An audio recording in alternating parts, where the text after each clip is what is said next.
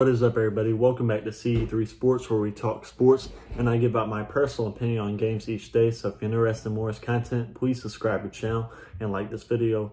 Also, if you're interested in my YouTube Premium membership right here on the channel, that gets you my personal sports analysis each day. So if you're interested in that, just go to the link in the description and you can get set up. But let's get this NHL matchup tonight between the Carolina Hurricanes and the Montreal Canadiens.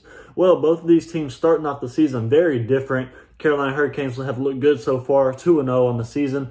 In Game 1, they beat the New York Islanders 6-3. In Game 2, beat the Nashville Predators 3-2. And well, the Montreal Canadiens, they have been awful so far to start the season. They pretty much got blown out in every single game. Game 1 lost 2-1. Game 2, 5-1 against the Buffalo Sabres.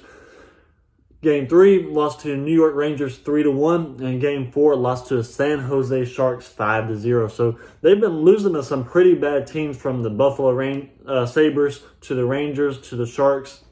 I mean, that's just 3 games you shouldn't be losing, especially that bad. They got smacked in those games, and that does worry me for them in this game because Carolina Hurricanes have been a solid team the past couple of years, and the Canadiens are also dealing with a couple injuries also. Not too many, but just a couple.